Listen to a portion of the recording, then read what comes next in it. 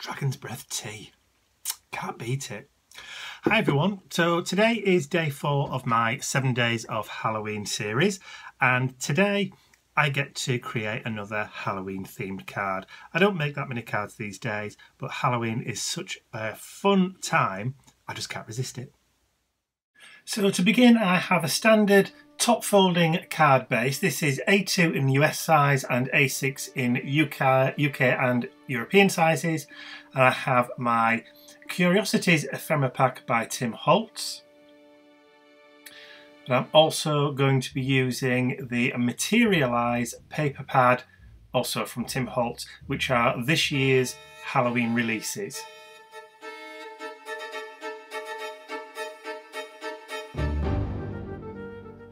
So to begin with, I'm just going to go through the paper pad, taking out some of the sheets of paper from that, the patterns that I like the most, the ones that I think I may want to use in the production of the card. I haven't really got a full picture of how I want the card to look in my head at this moment in time. I'm playing this a little bit by ear, but I definitely know I want to use the poison sheet. And there's also a couple of other sheets in that I know I definitely want to incorporate in there somewhere.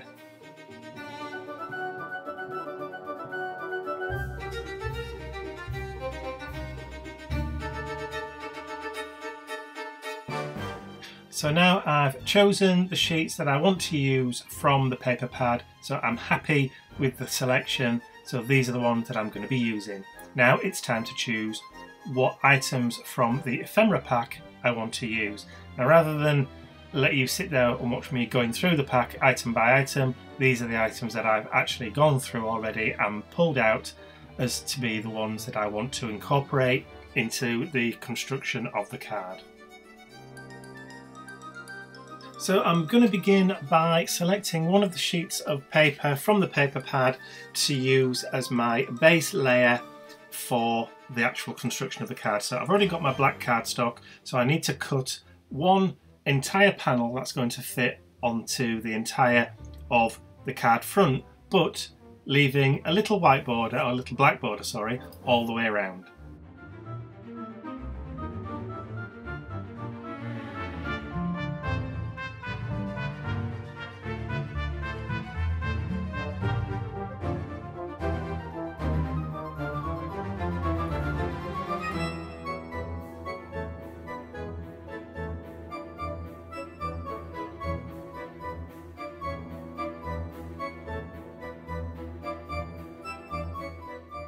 So before I stick my first panel down, I want to give it a little bit of a dirty, grungy effect all the way around. So I'm just going to use the Sepia Archival ink from Ranger, and I'm just going to, with the ink blending foam, I'm just going to go all the way around all 4 sides just to give it that little bit of a dirty look.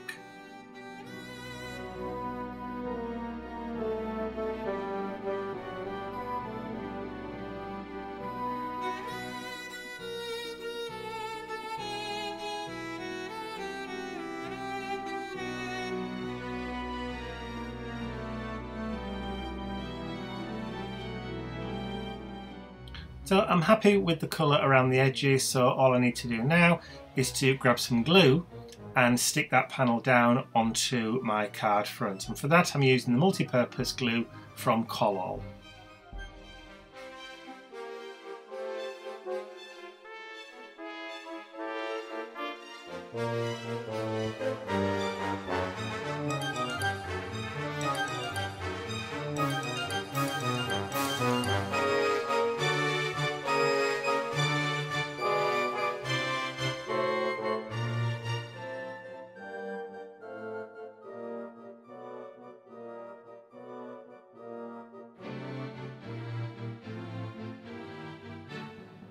So next I'm going to grab a couple of the sheets of the papers from the paper pad that we're using.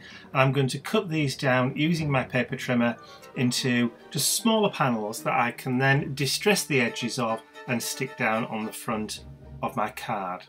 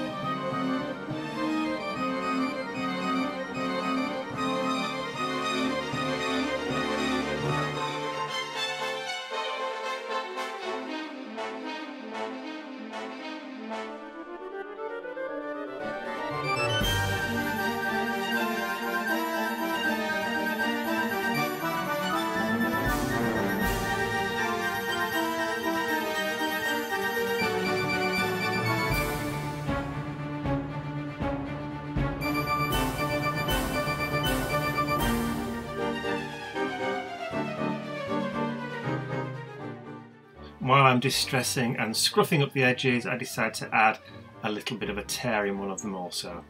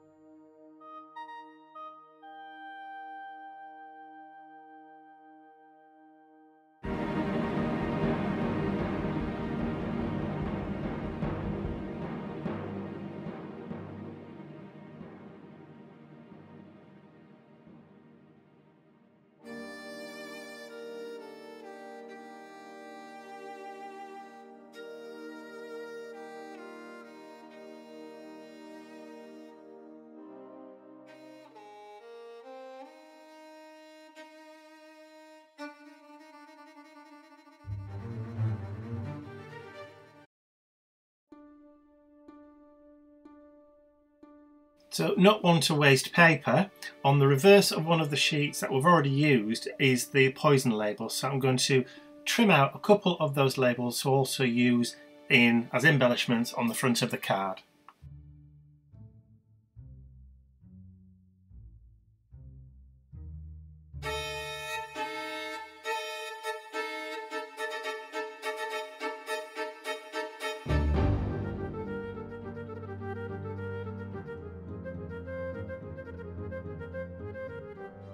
Now, although the design of these papers are quite grungy and dirty and distressed already, it never hurts to have a little bit more. So that's exactly what I'm doing now. I'm just adding a little bit more of that sepia archival ink to the edges, and just to remove any of those white raw paper edges that you can see, and just to bring it all together, make it a bit more of a cohesive, I want to say structure, but that's not the right word, composition. There you go.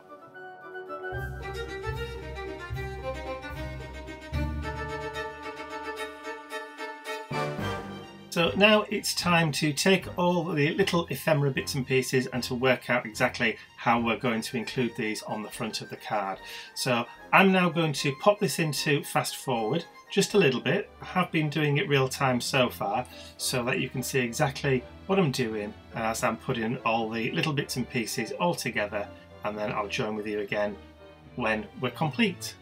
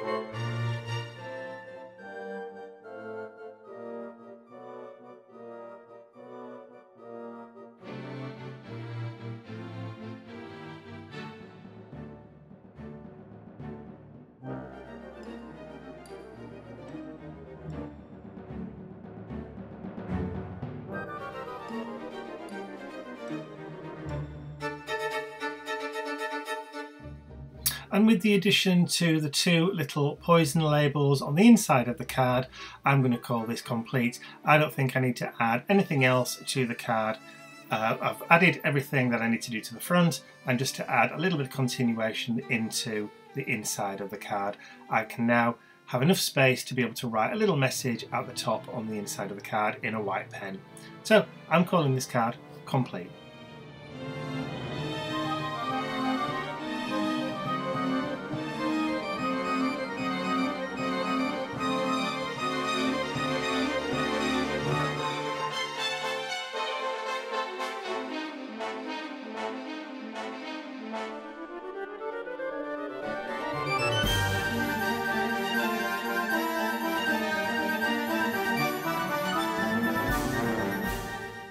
So I hope you enjoyed watching that little Halloween card be created. If you did, please remember to give the video a thumbs up, share the video with all your friends, and if you haven't subscribed to my YouTube channel, you can do so by clicking the button at the end of the video. That's all from me for today.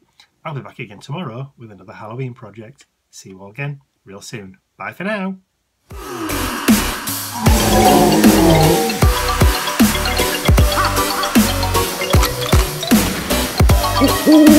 Ooh.